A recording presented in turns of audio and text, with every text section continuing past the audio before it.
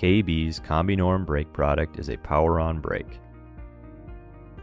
The Combinorm provides an economical option for braking and can be configured in flange or shaft mount configurations.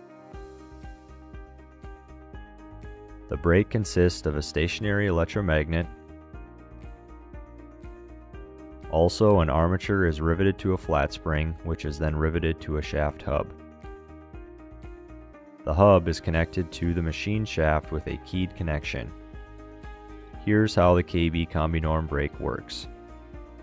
When electrical power is applied to an electromagnet coil, a magnetic field is created. The magnetic force is strong enough to deflect the flat spring and pull the armature across a small air gap into the magnet face. The friction connection between the magnet and armature causes the rotating shaft to slow and stop. When power is removed from the magnet, the flat spring pulls the armature across the air gap and away from the magnet face. With an air gap between the magnet and armature, the shaft is free to rotate without any residual drag.